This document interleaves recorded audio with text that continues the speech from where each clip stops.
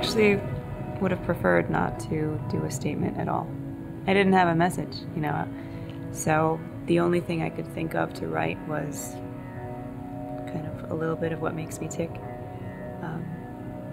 So for me, that's just the cross-sensory, the synesthetic experience.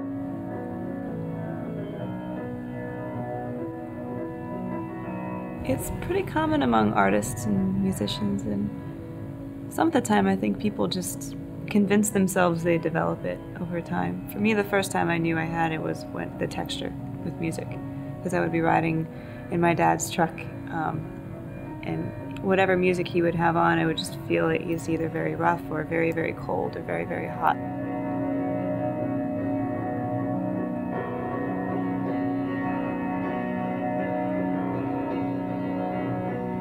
I liked the feel of the gallery and I liked the space.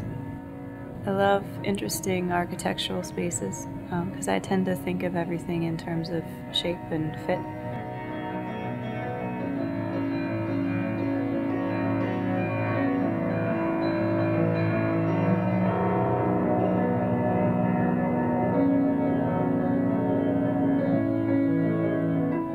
I write for a living and I'm always thinking of words as like flavors, and I always think of music on my way to and from work as like color or texture. I can like feel it on my skin. And painting is kind of a similar experience where the color is just it's like a feeling in the back of my head. I can't tell people what that is, you know, I can't put that in a statement.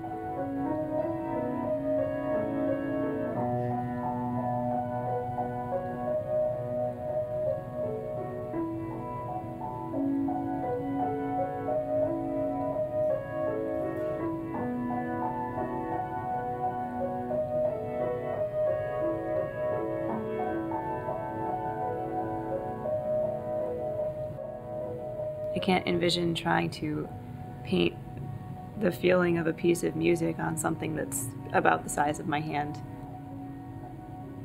I think the more that I learned about the way I enjoy painting, the bigger I wanted to work, because I realized it was very process-oriented and I needed it to be something very physical.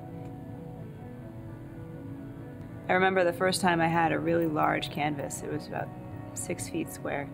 And I didn't have any brushes, I just had a palette knife on me, and I said, you know, this is just gonna be fun. And I started just tearing away at that thing, and I never stopped doing it that way.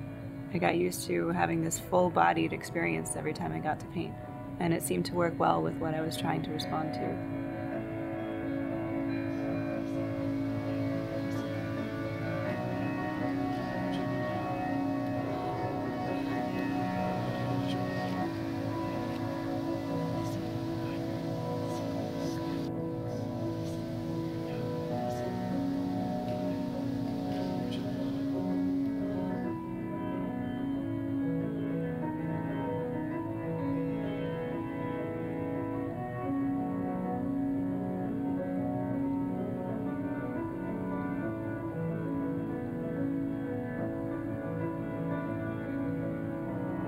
It's my way of responding to the world.